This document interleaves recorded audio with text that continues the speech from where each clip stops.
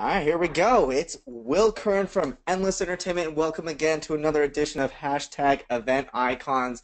You'll notice something really weird and different about this week. We have five people on screen. It's amazing. This week we have decided to switch up our platform, and we have moved from Blab over to GoToWebinar. We wanted to make the experience as best possible for both our attendees and then also our panelists. So we switched over to GoToWebinar, and we hope you enjoy the new bump in quality and everything like that related to the show. This week we have some absolutely amazing guests. I've been like literally sitting on my edge of my seat all week waiting for this show to happen because these guys are absolutely fantastic, and I'm going to introduce them in just a second. For those who might be tuning in for the first time, whether it's Mark or William, and this is your first show or into a million episodes of Hashtag Event Icons, this show is all about you guys, the audience, being able to ask questions of these amazing event icons.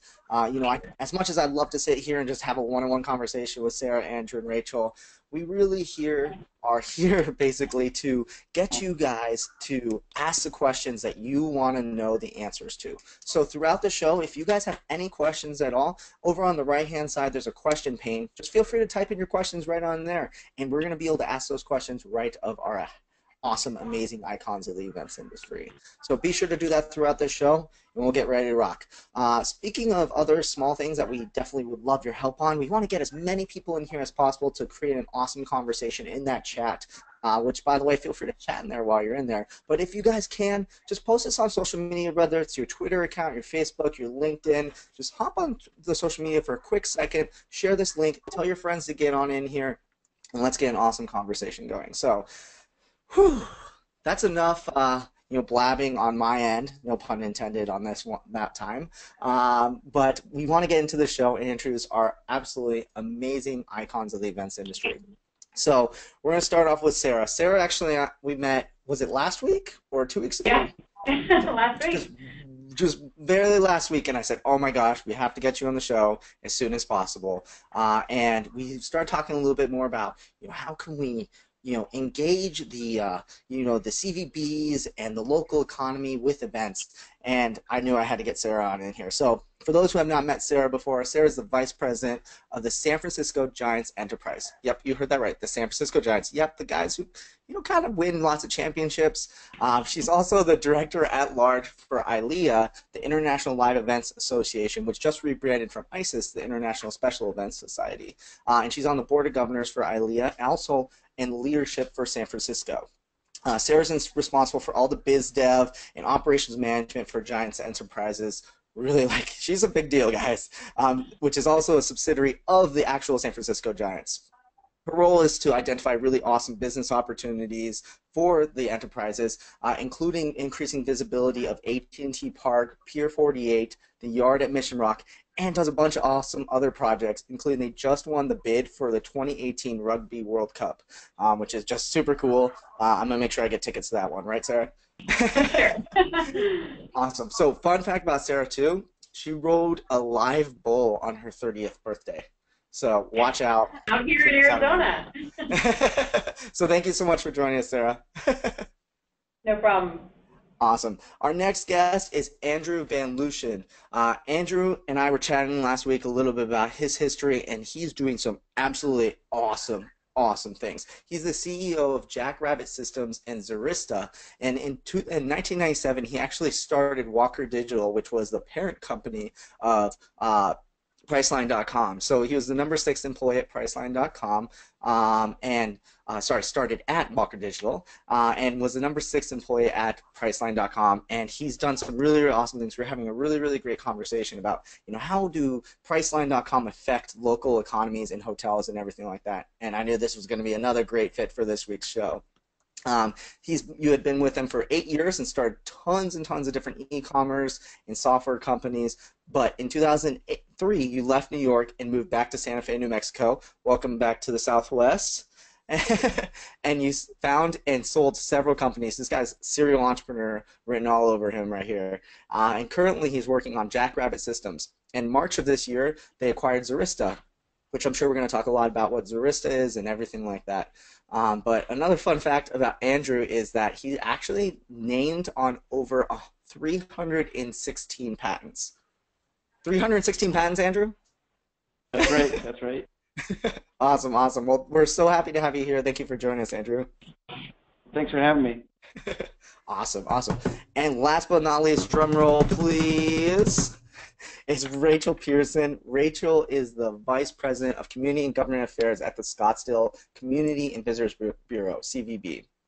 Believe it or not, Rachel and I are both natives of Arizona, and we have never met, which is, we're like a rare breed, us native Arizonans that stick around. So I'm definitely excited to have her on the show. She's been at various positions within the CVB since 2001 and received her Accredited Business Communicator ABC designation in 2009. Rachel's, like I said, is native of Arizona. She went to Chaparral High School for anyone who's from Arizona and lives in Scottsdale with her husband, Mike, daughter, Paige, and her Rhodesian Ridgeback, Kayla, which I learned is actually not a horse, is actually a dog. And fun fact, Rachel actually recently started doing abstract acrylic painting, which shows that she has some true talent, which I do not have. So thank you so much for joining us, Rachel. Thank you. Awesome. And last but not least, you can see her hanging out there all quiet some over in the corner. Miss Laura Lopez, our co-host for this week. Laura is absolutely awesome. She's been hosting while I've been traveling like crazy across the country and the world. So you guys are definitely no stranger to her in joining us today. So thank you so much for joining us too, Laura. Thanks for having me. Awesome. Well, hey, Laura, you know what? I talked way too much just now. I'm gonna kick this off to you. You want to go ahead and ask him off that first iconic question that we ask everybody? Oh, yes. So, question number one is what got you all into the events industry? So, I guess we'll start with Andrew first. What got you into the events industry? Sure. So JackRabbit Systems makes a white label search engine, and we work with city and state tourism offices across the country and in Canada and the Caribbean. And we work with 250 different CPBs. And we were, that's sort of the leisure side of what those tourism offices do. And there's always the meetings and event side. And we were looking to diversify into the event side. And the venture capitals that had invested in us had also invested in Zerista. And the Zerista CEO had left. And it looked like a really good opportunity or a good way for us to transition into events by buying Zerista. And Zerista is a mobile app that people use when they go to events to kind of plan the event and meet with people and play games, and then it collects data so that the event planners can kind of figure out what went well and what didn't go well before. So it was basically just to build out what we're doing in JackRabbit into sort of the other sector that CVBs work on. Awesome. So cool. So cool. What about you, Sarah? What got you into the events industry? I actually started as an intern with the San Francisco Giants. So I was playing sports in college in Berkeley, and our coach made us go to an athlete career fair. And so I showed up there. I was thinking I was going to be headed to D.C. for an internship on Capitol Hill, but I decided that I would rather stay home and get a job with the baseball team. And then once I graduated, that turned into my full-time job, and I've been kind of moving around the Giants ranks ever since then. Awesome. Just quick question. What, for you to move all the way from intern to, vice president of Giants Enterprises, you basically know everything about the Giants, don't you? I do know a lot, yeah. I think it helps definitely to know everything from, I was part of the team that built the first electronic ticket relay system well before the days of StubHub and before Ticketmaster and any of those guys were doing it. So it was neat to be on the ground floor for stuff like that. But yeah, I can tell you how to wrap a hot dog or mow the lawn or do whatever you want to do in that place. Awesome. Rachel, what about you? So how'd you get involved in the CVB? Well, kind of like Sarah, I guess I just kind of got started in it right out of college, actually. So didn't want the job because I had no idea what a Convention and Visitors Bureau did. I did not understand what they did, so I didn't really want the job, but I took it anyways. And about 2 days in, I realized I'd made an amazing decision, and I've been here ever since. So it's an awesome place to work, and I love being in the tourism industry. There's always something going on. There's always something new, and so I haven't ever wanted to leave. Awesome. Do you think it helped for being a native to be involved in obviously organization that's designed to get people to come to Arizona, being a native, do you think that really helped you, or do you think that, you feel like you're like, man, I've had too much of Arizona? No, I think because I love Arizona and I love being in Scottsdale, that's just a great part about it is I get to promote a place that I live and that I love and that I'm choosing to raise my family. And so I think that really actually helps to create a lot of that excitement and passion. Awesome.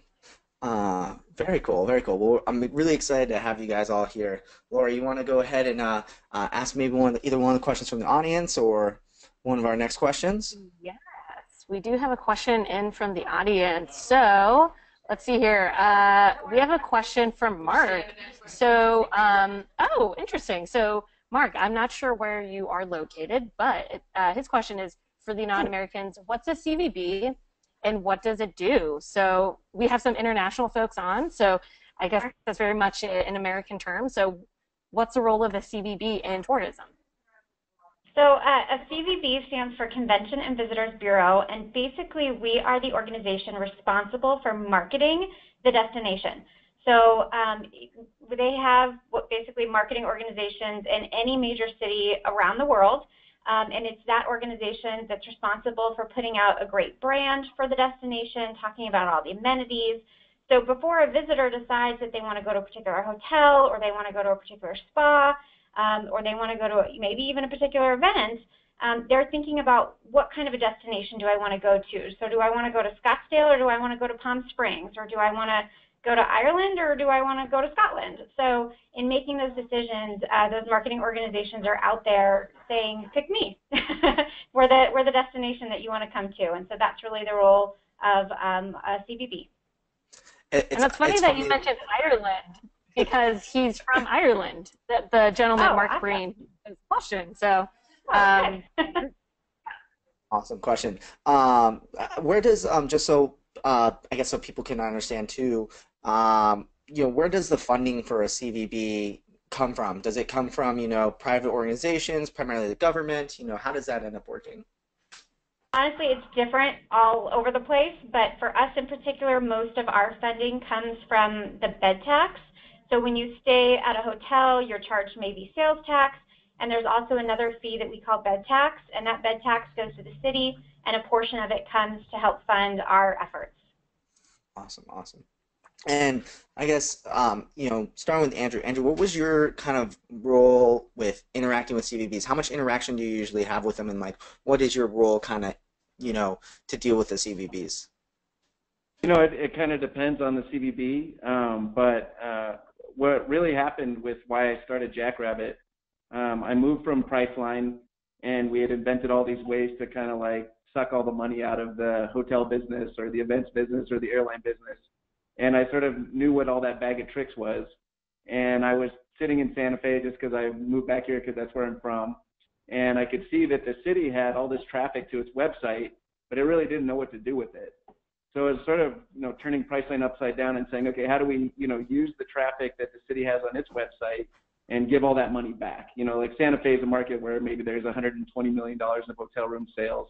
And, $10 to $15 million a year goes to the OTAs. It just gets pulled out of the industry. And, at the time, there was enough traffic on the Santa Fe website that if you created a search engine like we had that gives a direct booking to the hotels, essentially at a no cost or a low cost, because a lot of times the cities and the states lease our software so that the hotels pay nothing, that essentially you're taking that bed tax that is funding the CVB and you're using it to give direct bookings to the hotels. So it just felt like, and that's what the hotels want more than anything that are funding this. And then consumers are actually looking for that too. They don't actually want to book with Priceline. They want to book with the hotel if you make it easy for them. So I was, really involved in the first, 25 different cities, just kind of working it out, all the different things they wanted. Right now, we have a distributed sales team all across the country, and we just opened an office in London, and, it's expanding, but I'm working a lot in Canada. They're working on a countrywide rollout so that every CVB, every province, and actually the national government is all using the system up there. It's called Checking Canada. So I've been spending a lot of time up there because we're trying to get a whole country to do this because we think that it becomes very powerful. It's sort of like if all the CVBs unified their marketing budgets then they have more money to spend than Expedia or Priceline does. But because they work sort of individually, they don't really think of themselves that way, that the money kind of gets dissipated. So we've kind of thought of it as, we've got 250 different CVBs that use our software, and that's about 1,400 in the U.S. and Canada and the Caribbean. So as that adoption gets bigger, the brand itself gets bigger, but it's sort of like, oh yeah, government tourism is a really good brand if you want good deals and direct booking. So it's taken a little longer than we thought. Government moves a little bit slowly, and not everybody's thinking like, yeah, I'd like to be on a unified front, but it is slowly happening, and every step of the way, like, we have more data, we have more things to work with that we didn't have before. Awesome. And then Sara, I know that, so Sara introduced me to Rachel, and so obviously you guys do a ton of work together. Tell me a little bit about your relationship with the Scottsdale CVB. So for those who don't know, Arizona, we do a lot of spring training in Arizona, so we bring in tons of baseball teams during spring training time, and one of those teams is the Giants. So can you talk a little bit about what your interaction is with Rachel and what you kind of do to promote the CVB and that sort of stuff?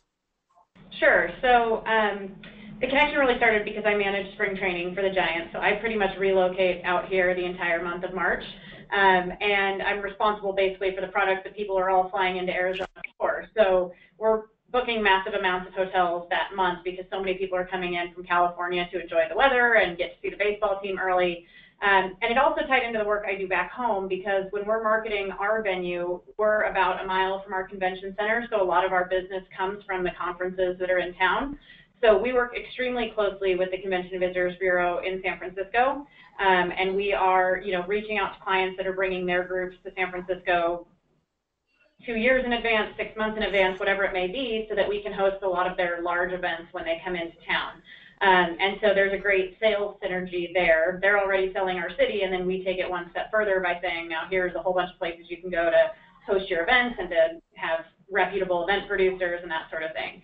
And so knowing that Scottsdale is definitely a second home for a lot of our fans from San Francisco, I started to think about how important that group is to Scottsdale and how important events are to us when we're here as a fan. And I know, and Rachel could probably talk a little bit more about it, but Scottsdale is definitely making a push to be much more inclusive and much more of a home for events throughout the year, but specifically in times that they're trying to drive traffic in the tourism sector. And so it made a lot of sense to kind of connect all the dots and say, okay, we need to be more involved with the Convention Visitors Bureau out here on a year-round basis as well. Awesome. Fantastic. Laura, that's all you. There's a little bit of a delay, so I was like, I see mouths moving, but okay. All right, awesome. Very cool. Wait, Andrew, do you have something you want to add? Yes. Oh, I just wanted to know, so like it seems pretty clear that, during spring training when you're there, any event that's going on, they might stay an extra day to go see a game. But then how do you see that going on throughout the year that you can help the city drive more traffic? Well, because we have our baseball team plays out here in March specifically, but we have some of our guys that are playing out here in what we call the Rookie League or the Fall League throughout the year. So we actually do have a mechanism to drive our fans out here throughout the year.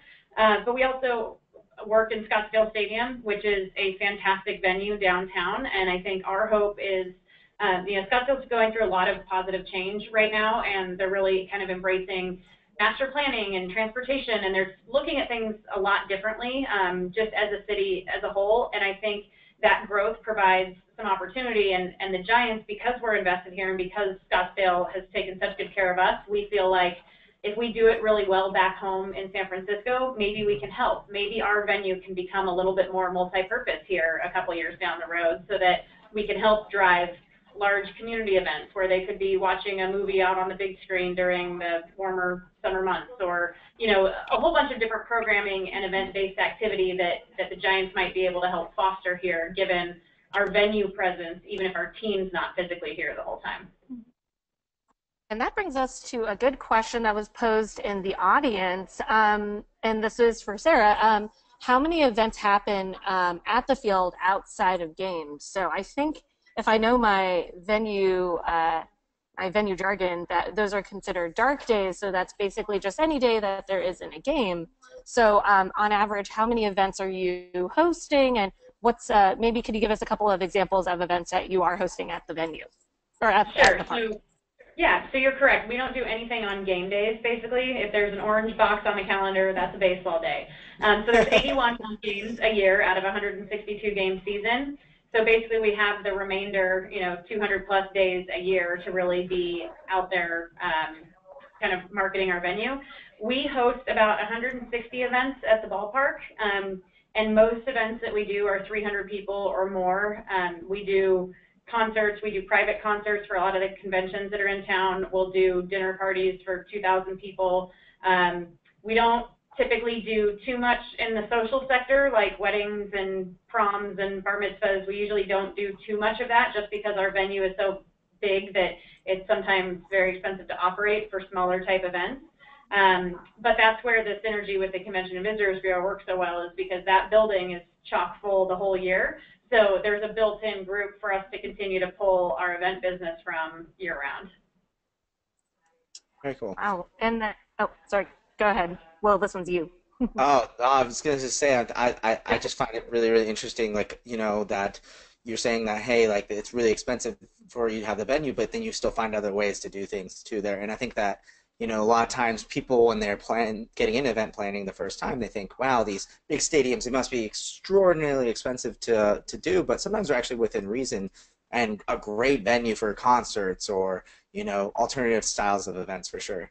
And that's exactly why we kind of branched outside of our venue. So we use the parking lot. We have a shipping container we just built out. We have a pier. So it doesn't all have to be in the ballpark. That's the 160 ballpark events that we do. And then we do stuff all in and around that downtown area. And so to your point, we do try to have a venue for everyone, whether it's a smaller event or a bigger event. Awesome. I guess to kind of transition out of the, a lot of times people think that, oh, obviously, baseball games are going to be a huge impact on the economy, right? Especially like the spring training. It's huge here in Arizona. We get tons and tons of people coming. But I think one of the questions that's on a lot of people's tongue is, at what point does an event actually affect the economy and truly provide impact? I guess, Rachel, since you're dealing with a lot of events coming into Scottsdale, can you give an example as far as how much impact it really does have, or how much an event really just needs to do to have an impact? Can it be a 5-person event, or does it have to be a 50,000-person spring training season? Well, for the right amount of money being brought in, 5 people can certainly have an impact. We see that with some really big, expensive meetings, but for an event, it really doesn't necessarily matter the size, and sometimes it just depends on things like seasonality. So if, obviously our hotter months in the middle of the summer, we have fewer events and fewer people coming. So if somebody builds a small event that brings in, a small regional interest, that can have a really great impact on our community, where if you're trying to bring in a small event in March and you're competing with the Giants, you may not have quite the impact. Our rooms are already full. Our vendors are already busy. Restaurants are packed.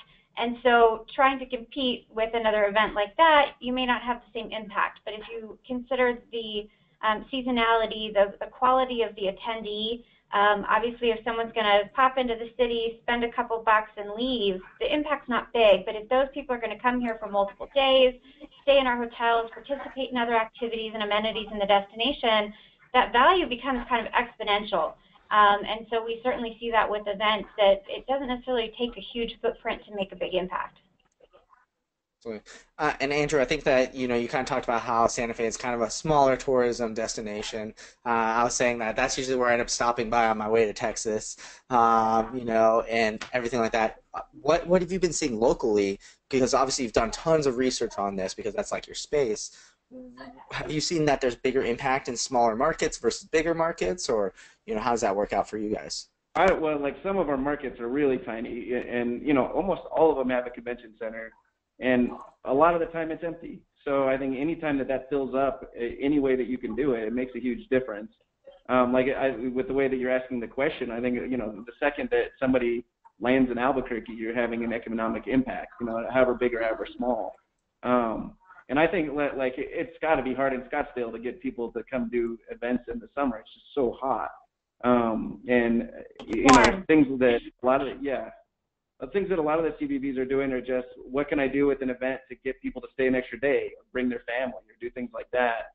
And I think that's where, there's a lot of power that, if the CVB really focused on, okay, this group of people is coming for 4 days, how do I get them to bring their family? How do I get them to stay the weekend? And, turn business into sort of a quasi-leisure trip, can actually kind of expand the stay, like you said, where the hotel rooms may not be full after the event, but they're full during the event.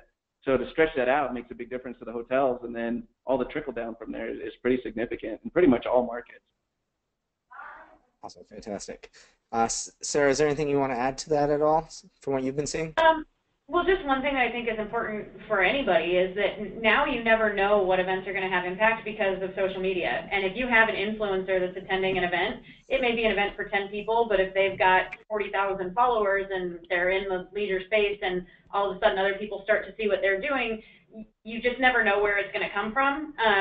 We in San Francisco did a campaign. Our city is 7 miles by 7 miles, so it's 49 square miles, but we were realizing that all the tourists spend 48 hours in San Francisco and then they leave. And so we did a massive campaign with the Convention Visitors Bureau that was just that 49th hour in San Francisco and just tipping the scale enough to get them there for one more day. And what we realized is, you can have the America's Cup, which is a one-time event that brings in thousands of people, or you can have thousands of people who are already here staying for one extra day. Both of them are going to be a huge impact to the bottom line. And cities need to have the diversification to be able to handle and market and cater to both groups, I think. Very interesting. And then a follow-up to that, that's interesting that you bring up influencers. Do you ever actively reach out to them for different events that you have so you can make sure that you fill a room, or is that just sort of serendipitous where, you do have an influencer that attends and then all of a sudden that 10-person event now is a 250-person event? So the question is, do you actively reach out to them, and how often do you do that? Yeah, I mean, speaking for us as a venue, we certainly do that. We don't obviously invite, maybe reporters to a private event, but we'll do showcasing events and make sure that influencers are there. Last year at spring training, we actually brought out some travel writers in partnership with the Scottsdale CVB, and they were, some were from Canada, some were from California, they were from all different locations, and just hosted them, because once they go back and tell their story, they might bring 2, 3, 4, or 10 people, the next year, and a lot of the stories were geared outside of the spring training months. So this may have been the mechanism for me to see Scottsdale for the first time, but once I got here were all of the other amazing things that I want to come back for. And so that speaks a little bit to Rachel's comment about seasonality. Is just, it's important to drive traffic in March, but if they've already got it there, it's dynamic pricing, right? There are people who are looking for good deals, and if there's an opportunity for Scottsdale to capitalize on that in some other times, those are certainly people you want to keep informed of what your opportunities are. Awesome. Then, Andrew, do you have anything to add to that? Have you seen any examples of, like influencers having an influence on any of the events that you've attended? Or maybe some of the CVPs you've worked with, or maybe, again, since Santa Fe is such a small, comparatively speaking, a smaller destination, how do influencers come into play? It's kind of all across the board, and there's all kinds of strategies, and it's hard to know, how a CVB should spend its money. You could spend in markets where, that are always the draw markets, like Santa Fe, sort of everybody comes from Texas. And it's like, if you spend there, you're going to get the customers, or maybe you would have gotten those customers otherwise. But then if you, try and build out your brand into markets that aren't necessarily part of your brand, it's sometimes very expensive and it flops. And it's sort of like a lot of the hotels that I know that run the boards on the CVB sort of say, take your chance like that, because nobody else will take that chance. And let's try and get, people from, Chicago to go to Calgary more often, or whatever it is. As far as the question about examples of cities that are doing interesting things to create more opportunities, I think that CVBs that fund new events actually do a lot of good with that. Like Calgary has they call it a DMF fund. So in addition to the bed tax, the hotels all have a voluntary 3% marketing fee that they collect. And there's a whole bunch of cities that are doing this now. So it's sort of a hotel-controlled marketing fund that's 3% of sales. And, we're trying to get them to spend on, getting hotel rooms to be booked direct. But they're also spending it on creating brand new events that have never happened in the city. You know, maybe finding an empty venue and using it to do that. And just by doing that, there's, you know, and picking, you know, times of the year when it's dead, right? So it's like, you know, let's figure out how to get people to do whatever needs to happen in the dead month of that. And, you know, sometimes they flop completely, but even that is, you know, they learn from it and you know, it's a test. And then sometimes it's really successful and it really builds out from there. So it's sort of like the CVB has an opportunity to try new events at weird times to see if something sticks, because, you know, a business person couldn't take that chance, but it tends to work if you try enough different things.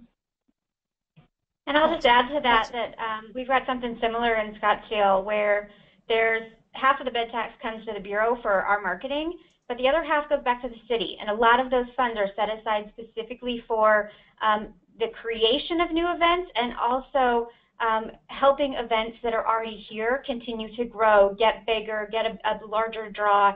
So there's different buckets of funds for small community events, events that are just getting started and are new and need help kind of ramping up, and then events that are tried and true, but the city still wants to support them. And then there's, you know, for brand new events, for mega events, there's funds.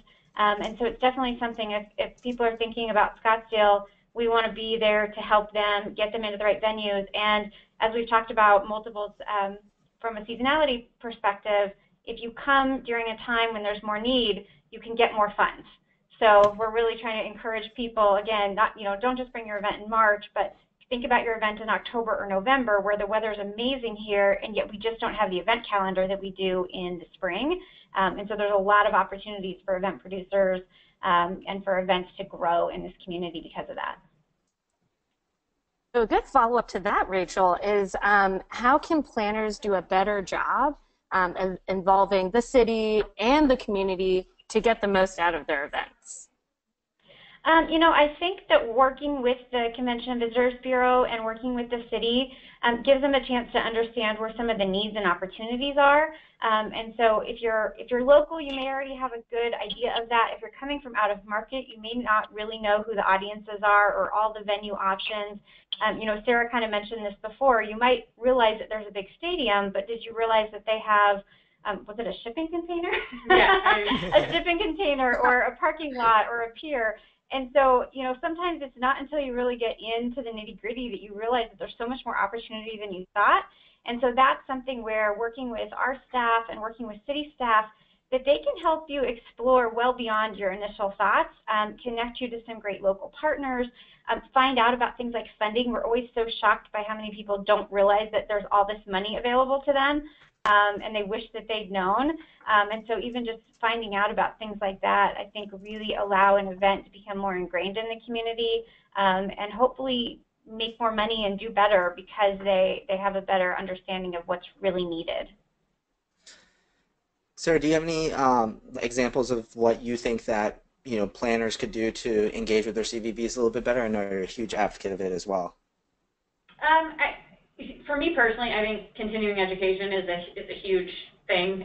So in our department at work, we definitely recommend that people join industry associations. So whether it's ILEA or MPI or PCMA or NACE or Green Meetings Industry Council, do something to get out there and meet people because you're going to learn from those people. And you know, it's been a very recent conversation that tourism and events has been so closely connected. It used to be that tourism was the industry, and then there were these random party planners that didn't really know what they were doing. And now that parties, quote unquote, has gotten so much more strategic, I mean, it is controlling massive marketing budgets. You know, you've gone away from sponsorship, and now it's experiential marketing. So everything is starting to revolve around events, and now it's starting to own its place in the tourism segment.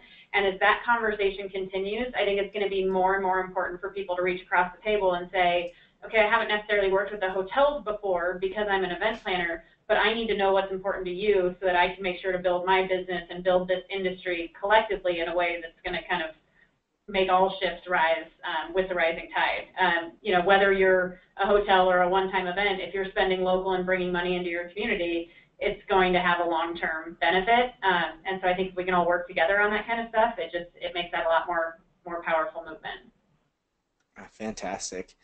Andrew, what about you? I mean, you obviously are a big proponent of, getting away from the OTAs and everything like that, away from the price lines and moving more towards driving money to the CVBs and the hotels directly. Do you have any ideas for event planners to, be able to be engaged with their CVB a little bit more? Well, I think everybody should be using technology a lot. It's both the sectors. I mean, they're kind of odd. Priceline.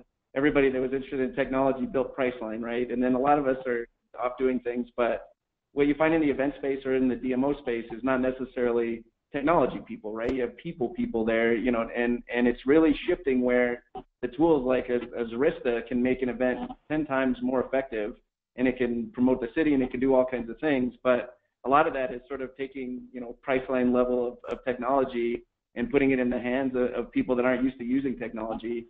And so, I think that embracing technology and learning about it, there's so much good stuff that people aren't even using that can help make these things happen. I mean, you look at events, and I think there's like 1.3 million events in the U.S. every year, and I think it's growing exponentially as people say, oh yeah, there's an empty venue, and here's an easy piece of technology to sell tickets to an event and make things happen. But the sort of the goal is if you kind of obsess on technology to make your life easy, you can maximize all of these venues and maximize CVP budgets to really, have parties all the time, I guess would be what it would be, but it's really true. Awesome, fantastic. Well, you kind of came up with a couple of these, talked a little, Andrew, a little bit about ideas and examples of cities that are doing this really, really well. Sarah, Rachel, do you guys have any more examples of cities that are just you think are crushing it completely in the the tourism and bringing the right events to the to their space and figuring out ways to attract the right event planners in the biggest events? From a lot of what we talk about are some of maybe the typical examples, but just seeing things that Austin has done and that Palm Springs has done, and really attracting some big events that are appealing to multiple generations. They've been able to grow from potentially kind of small events originally into multi-day or multi-weekend events now, and things that are starting to attract other sectors. So it's not just tourism, but it's economic development. So it's seeing that, some of these conferences that maybe started out as like music, now they're technology, and they're attracting, technology companies to the area. And so while we're a tourism organization, we know that tourism has an impact on economic development, and so it's kind of the long game for the community. And so seeing some of those events that have been able to really make that transformation from just a tourism event or a party to now an economic development driver are impressive, and something that I think our community is definitely paying attention to and hoping that we can continue to kind of emulate in our own way. Awesome. I would absolutely agree with those markets. I think Seattle's another one that's done a good job of, creating their own Bumbershoot Festival and doing things that really are Seafair, doing things that are specific to their location and are good both locally and that draws some travel from afar. And then the other one I think that's really interesting right now is the U.S. Travel Association. They're actually starting an initiative called Project Time Off, and basically it's to try to get people to utilize all of that paid leave that goes kind of unrealized throughout the year. So they're working with strategic employers, travel, tourism destinations, and telling people, let's just get everybody to take one of those days. Just take one day off, even if you don't go anywhere. Attend a baseball game in your market, go see a football game, attend a concert, go eat in a restaurant that you haven't been at before, go see a local park. And I think that that's one of those kind of organic homegrown initiatives that while they're starting small, I think the implications of that could be tremendous, because I think very quickly you'll see people take one day that leads to a long weekend that leads to a hotel stay somewhere else. So I think that's going to be interesting to watch over the next year or so as well. I think that's fantastic too, because it's like getting little small habits and changing people's behavior just a little bit. And I love it. By the way, it looks like we have a very exciting person who joined us just now, Mr. Sean Holliday, one of our co-hosts from Crowd Mics. If you guys haven't ever heard of Crowd Mics, you guys definitely have to check it out. But really happy to have you here today, Sean. Awesome, thanks for having me. I'm excited to learn. I'm learning about the CVB model and how that works. So, and I believe, Laura, do you have to jet out? So I do. So just want to say bye. Thanks, guys. Awesome. Thank you. So going back into, how you talked about how it's like little small habits, Sarah, and little things that slightly make the change. How do you think that, so no, we talked about like how can they engage with the CVB, but how can people maximize when they have their event to improve like the economy, to get the most out of it for the economy? Is it, telling their attendees to avoid Airbnbs? Is it like, telling people, hey, instead of, serving all the food in the convention center, have them go out and get restaurant food? What do you guys think are the things that really allow people to get the most into the economy when they're producing an event? Rachel, you want to kind of start with that? Sure, I'll start, and I'll say real quickly that I don't necessarily agree with either thing you just said. So I don't think that you have to stay in a hotel to have an impact on the tourism community. I know Airbnb, Home Away, all those rentals, they're so new to the market, people are still getting their hands around the impacts. But at the end of the day, if somebody comes to our destination and has an incredible experience, they will come back. They will tell other people, and those people will come here. And so even if they only eat in the convention center, as long as that convention center has an awesome experience, then it can still have an impact. Of course, I think if you're in a destination, the more you get out and explore, the more you can kind of experience the destination like a local. We know that people want to go to the places that locals like, the restaurants and the parks and the events that attract the people who live here. They're going to walk away with that awesome experience, and that, I think, is what really matters. How they get to that experience and what their choices are, that's personal, and I don't think it matters. Awesome. I would agree. I mean, I know San Francisco feels the same way because we just simply don't have enough hotel rooms. So, for one of our big conferences last year, they actually brought in a cruise ship, and they had a bunch of the attendees stay on a cruise ship because we don't have enough room. So Airbnb is one of the biggest members of our Convention and Visitors Bureau right now, and they work very closely together. And I think to Andrew's point earlier, a lot of it's technology and not over-programming. It's very easy to put together an app for your event that shows what other local, amenities are, what the restaurants are, different things to try, even, again, local parks, free things for them to experience. So just make sure to arm them with that information and then don't over-program them. Give them a little bit of time to explore on their own. We've gotten in this world where everybody feels like everything needs to be scheduled, and I tend to think that white space is often one of the most effective tools that you can have, be it in an event or a whole weekend of programming. It's really important to let people clear their head and experience their own stuff a little bit. Awesome, fantastic. Even scheduling the downtime in an event would help, right? It's like, this is white space, go do something else. Exactly, yeah. Andrew, I love it. Andrew, what about you? Any thoughts for you? Yeah, I'd have to agree about the Airbnb comment. I mean, there's cities that are embracing it, and it's just, that means, collecting taxes and encouraging it. And there's cities that are fighting it, and I just think fighting it is so silly. I mean, it just feels like that's somebody that wants a different experience in a hotel room, even if there are plenty of hotel rooms and they come to Airbnb. Especially in a lot of our smaller markets like Santa Fe, I mean, half the town is just second or third homes. And if those get rented out, it's much better for the economy than if they're sitting vacant all the time. But it's sort of, I think a lot of the things that it seems like we've talked about are sort of like, okay, those second homes that are empty for 50 weeks out of the year, or, a venue that only has, 4 months of real time and the rest of it's open, filling up those empty spaces. I mean, it seems to be sort of a trend in technology now, even with Uber, somebody has a car and they have time to give rides to people. All that kind of thing, and just looking for those pockets of things that aren't getting used to their full potential and figuring out how to do something with that actually has a huge effect on all this tourism stuff. I mean, you can look at all those categories, and that's what's happening. I completely agree, and I appreciate the insight from everyone kind of on that specific topic. I want to transition a little bit, Andrew, specifically, kind of get your insights. A couple years back, nobody had an event app. Right now, you've recently acquired Zerista, and now all of a sudden it's a standard almost. If you get to an event, you want to expect to see the scheduling and the speaker profile, and also what else is going on in the city, right? What's the next step for the CVBs? What do you see being kind of the next phase of technology that's not quite there yet? Oh, so I would say that the biggest thing that's held back Zerista as a mobile app is the quality of the Wi-Fi in the venue.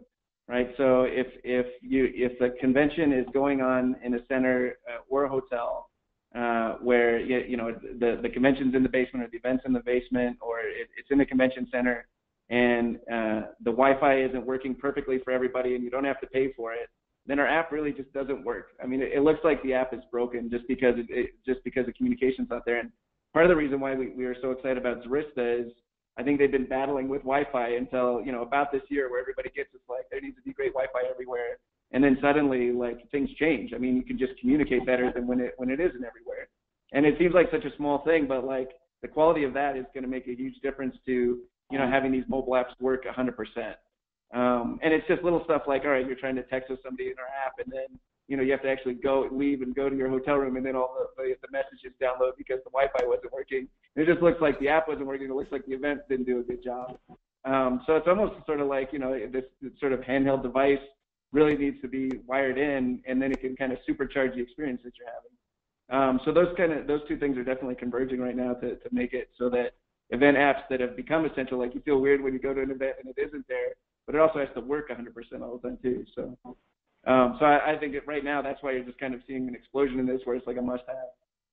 Yeah, Rachel, kind of on that same topic, how often do you have clients come to you and planners come to you and ask specifically, like, what's the best Wi-Fi, you know, or tech venue in your city? You know, do you get that type of response as they're kind of planning for their group? You know, I think with a lot of our venues, we're kind of an interesting destination because we don't actually have a convention center. So for us, a lot of our venues are, aside from like the spring training stadium, and we've got Westworld of Scottsdale, a lot of our venue space is actually in the hotels.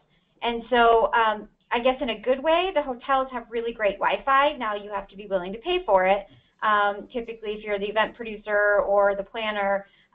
But because of that, we actually don't have a lot of problems with the Wi-Fi. At some of those outside venues, I think that can be a concern. And I think, as Andrew mentioned, you know, everybody just expects that you can pull something up on your phone and it's going to work. You don't want to have to even take a second to think about something, or you've just moved on to the next app or the next option for you.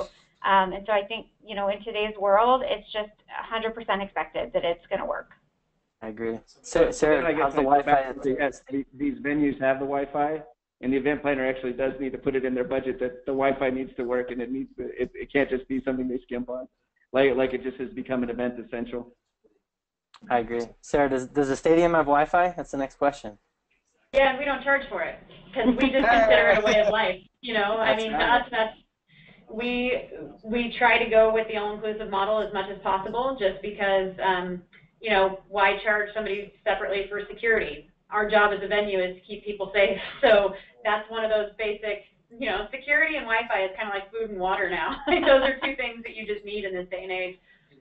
So, you know, I do think it's a trend. I think a lot of people are paying attention to it. I think it really depends on what the destination is for what the amenities are that are going to need to be standard in that particular location. But, yeah, I mean, I think the CVB's real role is not necessarily find the most technologically savvy venue or find, you know, the most beautiful beachfront property. It's just to find whatever the client needs that is within their budget and what meets their demands. You know, Andrew touched on the kind of Uber economy, and we were just at a global event summit in Scotland, and we talked a lot about that, is that sooner rather than later, that's going to hit AV companies, it's going to hit prop and rental warehouses, and it's already hit the meeting space where hotels are aggregating, saying, even if you're local, do you need a conference room for 3 hours? If so, here's our space, because there's a lot of small companies now that don't even have an office. So that whole kind of sharing, exactly, I see Will over there, that whole sharing economy, I think, is definitely going to have an impact on events soon. I agree. Fantastic. As we kind of wrap up the show, you know, we always end with these last two questions. Is, you know, starting first with, you know, if you guys had one tip, like if you could pick one thing that you would share with event planners to make their planning process easier, smoother, more effective on the economy, whatever it may be, what would be one tip you would give to event planners today to make their event planning easier in 2016? Let's start with Rachel. You want to give us some tips? So mine will not be surprising, but it is to work with your Convention and Visitors Bureau in the city that you are looking at. All of our services are completely free. We have free materials. We have great connections with the city. We have great connections with all the venues, a lot of the vendors, and again, everything we do is completely free. So it doesn't hurt to call the Convention and Visitors Bureau and see what they can do for you. We can also help market events, and so there's so much that you can get with one phone call that can help connect you to 100 other resources without you having to use your own manpower for it. Very cool. Very cool. Sarah, what about you? What would be your one tip?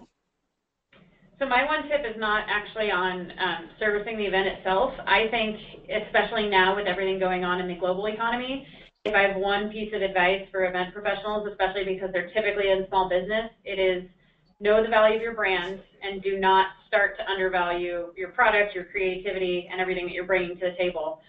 Because it is an industry, it is a skill, it is a profession, and if we go through another global economic crisis where everybody slashes their prices because they want the business, it's going to be twice as hard for us to dig ourselves out of the hole the second time around, because we're still feeling the effects of it in the events industry from the last time. So I would just say everybody needs to be very cognizant of their worth and making sure that they don't price adjust if anything gets a little bit more rocky in the near future. Awesome. I love how you took it from like a micro scale to this huge macro scale too. Awesome. Fantastic. Andrew, what about you? What would be your one tip? You kind of left the question that's impossible not to be a product plug, right? So I would say all event planners should use Zerista. Right? So make it sure you've got a mobile app. You know, Zerista is a great one. There's all kinds of different ones. I mean, we specialize in different events than other people do. But it supercharges the value that you can give to the people going to your event to make sure that you've got something like Zerista, the right one working for you. Awesome. I think that's so true that I bought the company. That's true. That's true. Yeah, I literally believed in it so much you bought it. Put your money where your mouth is. There it is. Exactly. And I guess one last thing we kind of end up on the show is that, there's obviously that you guys are a wealth of resources. You guys kind of shared some really good, cool stuff so far. Do you guys have any cool resources you'd like to share, whether it's a website, a blog, a new favorite pen, a new favorite water bottle, or, we've seen some really crazy stuff, a new Kickstarter campaign you saw. Is there anything that you guys I saw a full-face scuba mask last time. He wore it. He's like, check out this scuba mask. Like this weird thing. So it can get weird if you need, but we're looking well, I'm not in my own office, so I don't have any weird props around here right now. But your favorite tool or resource, right? Slack, whatever it may be, is something that you have to live. So for me, it is GoToWebinar. Yeah, well, at the Giants, I was, like I said before, and I know this is a plug on my side, but professional organizations, International Live Events Association, for me, is something that's been key in terms of building networks and continued education. And in terms of apps, I use Trello a lot to keep my team organized and know what's coming up, and the Giants use it to manage our entire marketing portfolio. So for us, that's been a very valuable tool. Awesome. Yeah, we actually use GoTo to run all of our meetings since we have so many different offices now. So it's awesome. I mean, you don't need to have an office if you've got GoTo meetings. Absolutely. We use Zoom over at Endless. Super duper love it. If you're a little bit more on the the budget conscious side, definitely Zoom is really awesome as well. By the way, I apologize. I am typing as fast as I can as far as what you guys are sharing. Any other cool apps that you guys want to share? Any books, any resources, websites, anything like on your guys' end? Does Zerista have any cool ebooks to share or anything like that? We do. I mean, it would be if an event planner is interested in Zerista and they're in the right category. We have all kinds of white papers available, for different similar events that we've done.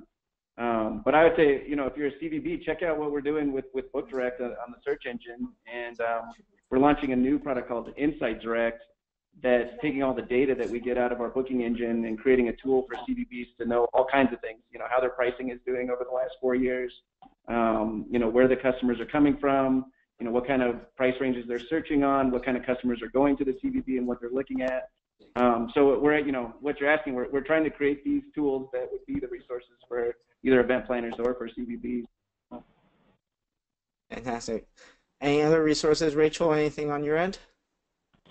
Something, it's probably kind of old school, but just trying to stay on top of trends and news and everything that's kind of going on in the industry. I like NewsBlur, which helps me kind of compile all the various sites and quickly look through headlines and stay on top of all the industry news and research that's out there.